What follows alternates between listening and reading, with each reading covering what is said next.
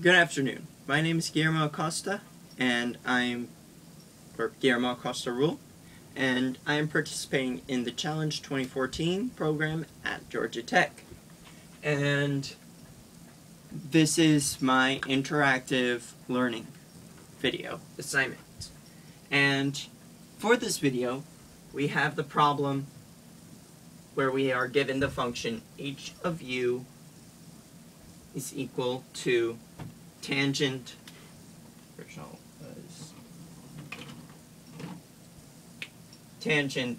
cube of the square root of u squared minus 1. And we are prompted to find h prime of u, which is simply asking for the derivative of the function h of u. So to start, we can simply separate the cube from the tangent, bring it to the function. In a sense, tangent cube of x is the same as tangent of x cubed, which we fixed. And now we can't take the derivative of all this all at once. We have to do it in parts, given by the chain rule. And the chain rule specifies where if you have the function of a function, like f of g of x, in this case we have tangent of the inside, first we take the derivative of the outside function and leave it as, leave the inside function as is. Then take the inside function, bring it out, and take the derivative of that. So f of g of x, the derivative would be f prime of g of x times g prime of x. So to start, we take the derivative of tangent, which is secant squared. And so we have our f prime secant squared of g of x, the inside, which is, in this case, is the cube of square root of u squared minus 1. Now, we are not done, because now we have to take out the g of x and take the derivative of that. So we take the inside, and we simplify it by turning the radical, the square root, into an exponent of 1/2. And we put it to the 3, we get an exponent of 3/2. And we just leave the inside.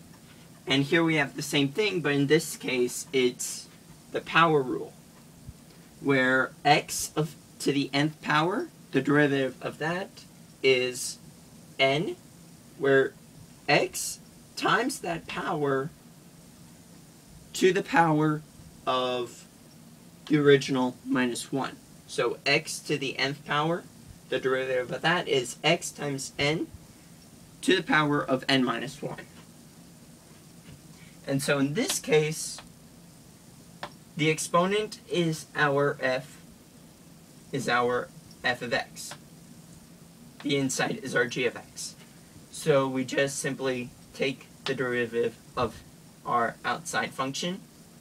So by the power rule, we multiply by the exponent, we get 3. We get 3 over 2.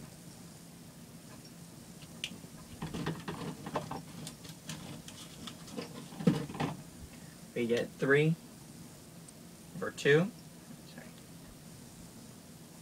We get 3 over 2. We carry this over. So 3 over 2. 3 over 2 minus 1 is 1/2. So we get an exponent of 1/2. But we're not done. Now we go for the final step, taking u squared minus 1.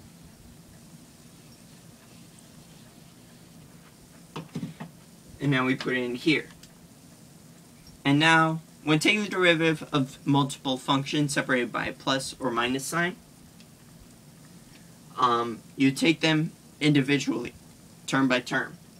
So here we'll start with u squared. Same with the power rule. U squared, we multiply by 2, and then we take u to the n minus to the power subtracted by 1. So in this case, we have 2u to the power of 2 minus 1, or to the first power, simply 2u. And constants, the derivative of any constant is 0. So we are left with a derivative of minus 1 is equal to 0. So we are just left with 2u. And so, since all this is multiplying, let's see what we can simplify.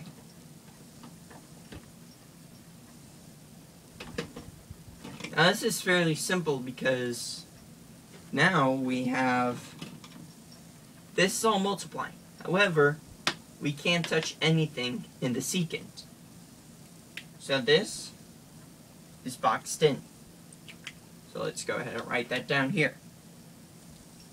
Secant squared of square root of u squared minus 1 cubed. Now, since we're multiplying these, let's see what we can do. Well, from the start, we see that we can take out that we can multiply these two fairly easy. And if we're going to do that, we can go ahead and take out the 2's. Because it would be 3 times 2u divided by 2. So we can take out the 2's there. They cancel each other out. And now, and now there's really nothing else we can do. So now we are left with 3u. And now, since it's 1/2, we can go back to the square root. So 3u to the square root of u squared minus 1. And that is our final answer.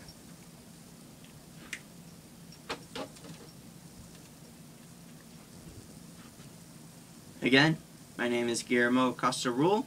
I'm participating in the Challenge Program 2014 at Georgia Tech, and that's been my interactive learning video. Thank you very much.